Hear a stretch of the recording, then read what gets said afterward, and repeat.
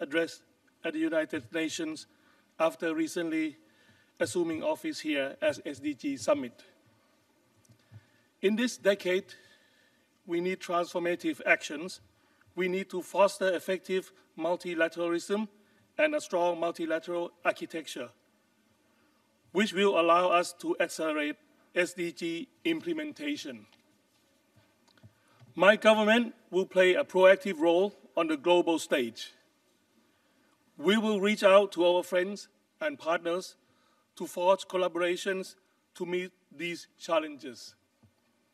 To turn the SDGs into a reality, we must mobilize our financial resources. The international community must address the SDG financial gap, scale up SDG investment, and find innovative sources of finance. Thailand supports the Secretary General's call for the reform of this architecture and his SDG stimulus of $500 billion a year until 2030.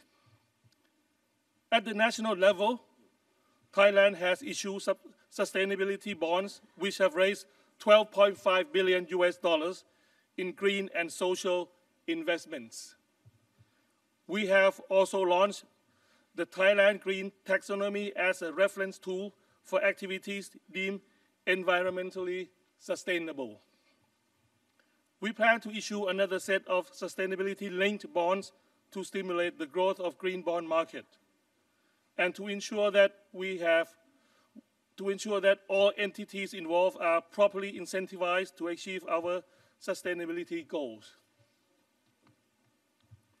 With the guidance of sufficient economy philosophy, Thailand's own development approach and the bio-circular green economy model, Thailand has submitted our national commitments towards SDGs attainment. First, we pledge to leave no one behind. We aim to elevate all households living with poverty by 2027. My government's policies will focus on stimulating job creation and providing financial support at the grassroots level. Second, we pledge to promote and protect the human rights of all persons.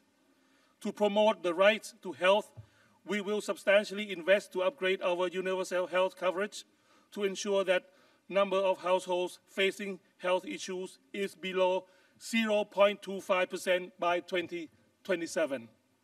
Third, we pledge to foster cooperation at all levels to support of climate change.